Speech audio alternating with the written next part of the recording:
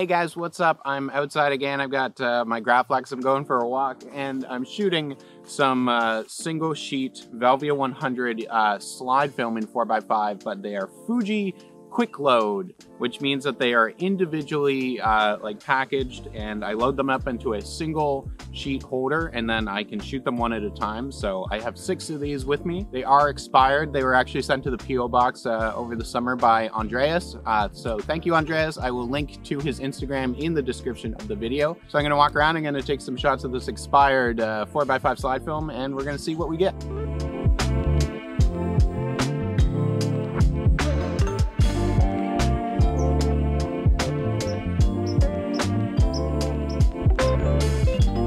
So both Kodak and Fuji used to make these single load 4x5 sheets. So instead of having to load them in the dark, I can just carry them around and load them into a holder. Fuji made quick load and Kodak made ready load. And you could get Kodak and Fuji film holders for it, or you could use the old 4x5 instant single shot Polaroid film holders for them as well. You're just not actually developing a Polaroid with this stuff.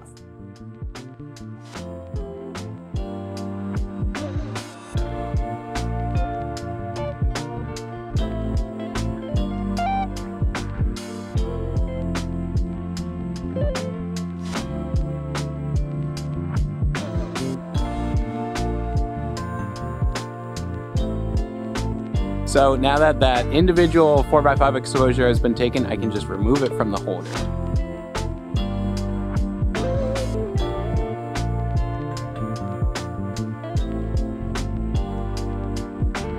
So I've only shot a few sheets of this previously before coming out here and doing this today. And just this stuff has been discontinued. Fuji and Kodak discontinued all like the quick load, ready load stuff like this quite a few years ago now. It didn't come to me in the original like packaging, so I don't know exactly how long, but it's probably like 10 years or something like that.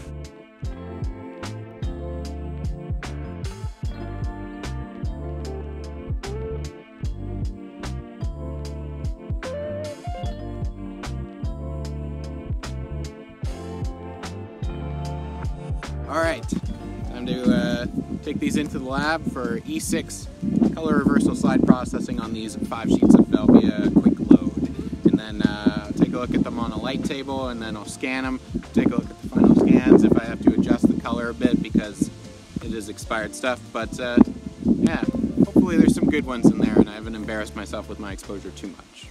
So this was my first exposure, and I have to say that I'm really happy with this one. I love the amount of just contrast and how well it handles the brighter sunlit areas at the top here, as well as having like this nice kind of shadowy detail here down by the water. So just kind of looking at it, I can tell that the colors on this live stuff have shifted just a bit.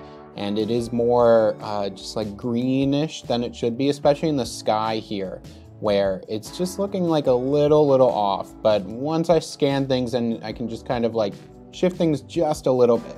Number 2.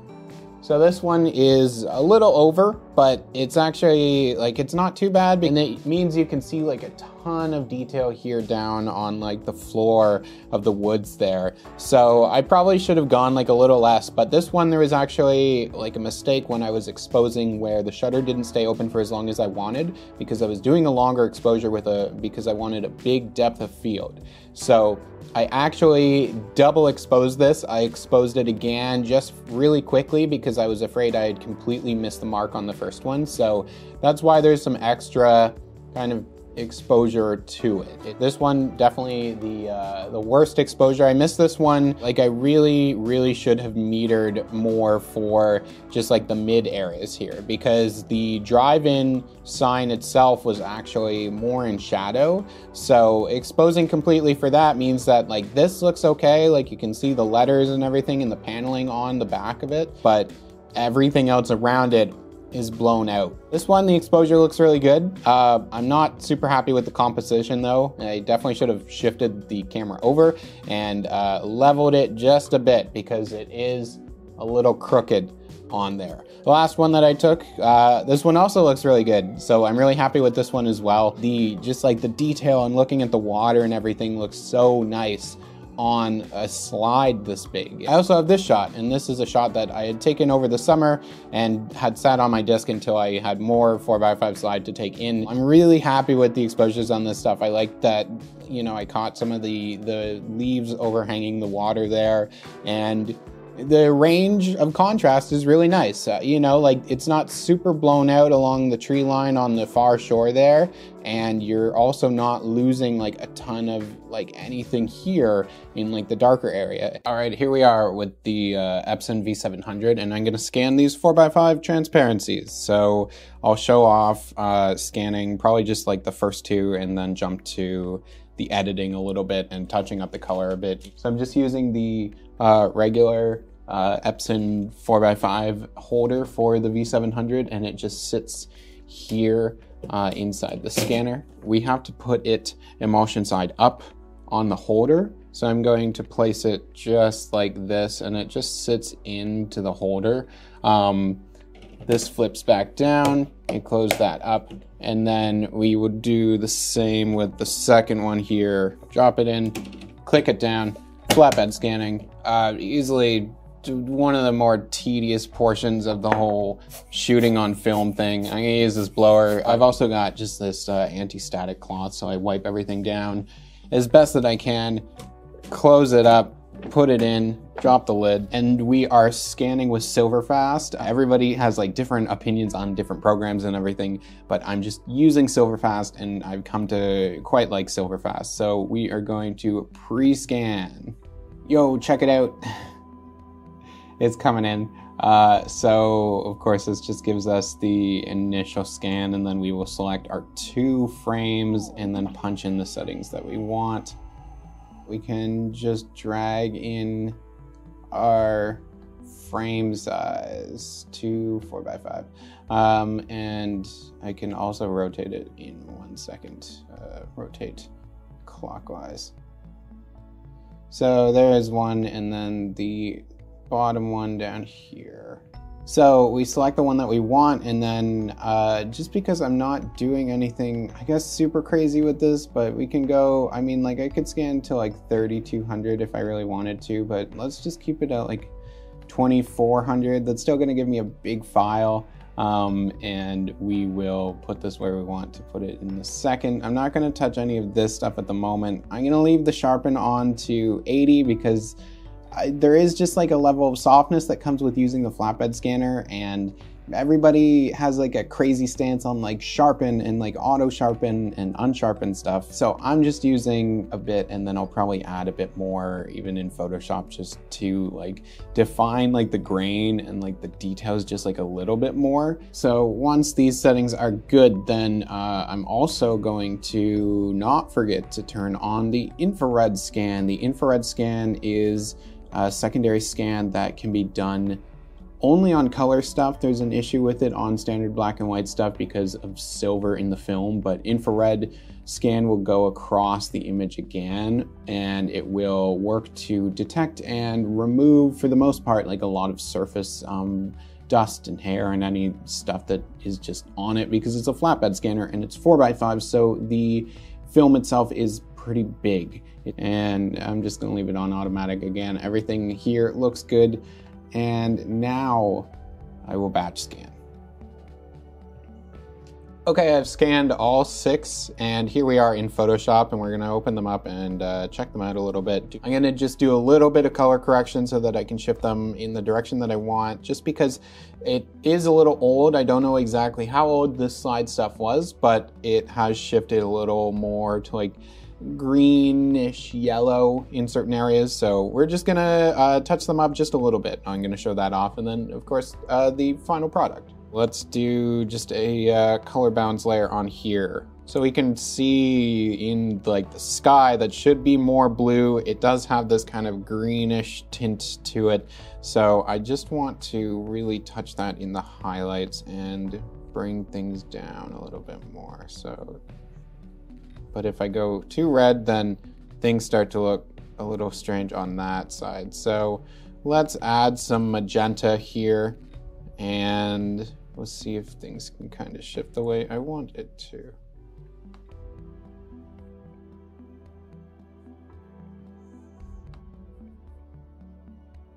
So just removing some of this color cast that looks a little strange and kind of a little less natural. So that nudges things more to looking a little more natural for the colors. Of course, I didn't spend like a ton of time adjusting it, but you can see if I just toggle it on and off, just kind of injecting a little more magenta and a little more blue into it. It helps to remove this kind of yellowish green that is a little kind of overall here. So as I mentioned before, I am gonna go in and do like an unsharpened mask. So it will kind of help to define things a little bit more. Some people are super against that, and that's fine. I'm not really out here to win any awards, but I do find that if you do it just like a little bit, then you can help to define some of the grain and some of the edges on the details. So because it is a big image, we can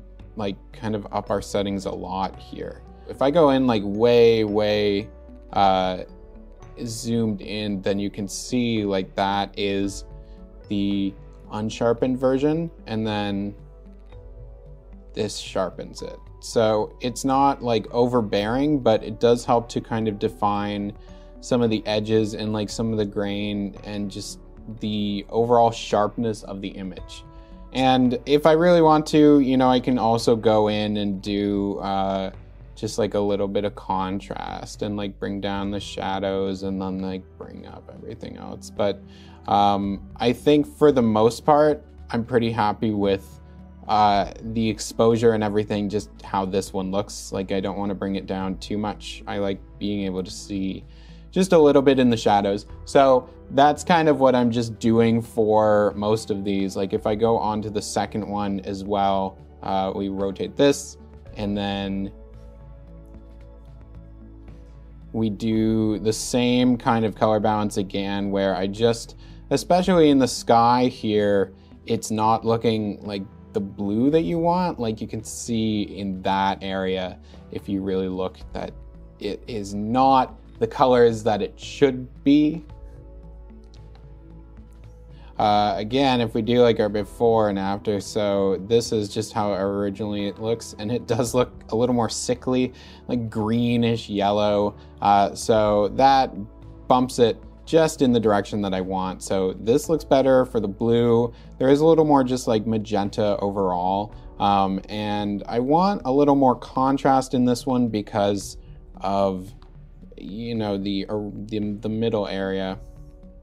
That looks pretty solid, and like it's just enough kind of contrast to make things pop, and like the color is looking way better on that. So I'm gonna take care of the rest of them, and then I'm gonna show off the final shots. Hey, welcome back. So I shot all that stuff, yeah, back at the beginning of October, which feels like so long ago, and I think it just kind of got sidelined. The Velvia stuff, I think in general looks really good. So let's take a look at the final scans.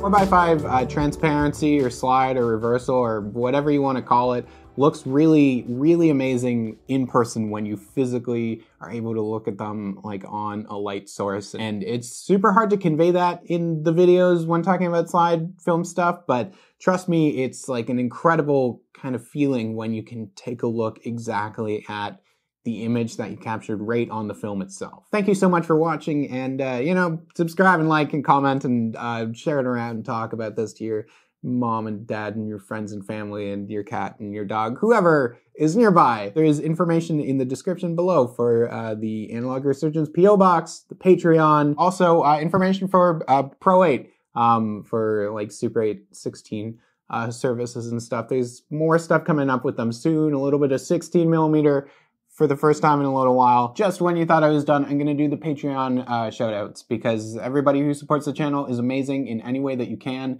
It goes a long way in allowing me to do more of this stuff and build it up more and more as time goes on. Abby Henderson, Abel Sylvia, Alex Zonkin, Alain Sierra, Alan Thomason, Amadeus Farivold, Anna Luisa Barnardez, BW, Bearded, Benjamin MacArthur, Bingling Zoo, Blake Moeller, Brian DeMartin, Caleb Churchill, Carson Fuller, Carta Munir, Chalian Chris, Chaz Allen, Chris Baltiera, Chris Rohrer, Clifford Graham, Colin McGreal, Colin Jackson, Dan Gross, David Kelsey, David Piranelli, Derek Konigsberg, Edwin Goodwin, Emma Clyden, Frederick Kulatunga, Futagu, Gareth Tennant, Gurav Pai, Generation Podcast, Jermaine Saez, Juliana Lepedalina, Gwen Clement, Henry and Megan, Ian Hamilton Cummings, Ian Farber, Ian Frank, Jayon Lee, James Gillespie, Jamie Maldonado, Jeremy Lee Camp, Jeremy McDonald, Jonathan Hurd, Jordan Wysong, Newt Holstrader, Landers, Larry O, Luciana Cuoto, Luke Manterfield, Matt Bacon, Matthew Ellers, Michael Kellett, Nick Kosh, Noah Katz-Nelson, Orlando Perez, Ramblings from Canada, Raul Suet de Morris, Riley Combs, RTH, Ryan Peters, Scott Vansel, Scott Walker, Sean Williams, Super 8 Skateboard Company, Taylor Brown, Taylor Chiazella, Thomas Wibley, Tiago Almanca, Tobias Erickson, Travis Tobin, and Tykora Thomas. I'm sorry if I mispronounced anybody's name. All of you are super amazing for supporting this channel. And an extra special thank you to all of those on the Patreon who have gone above and beyond. And that is Carson Fuller, Chalian Chris, David Piranelli, Ian Hamilton Cummings, Super 8 Skateboard Company, and Taylor Brown. So thank you all so much for anybody who supports this channel in any way that you can. And I'll see you all soon.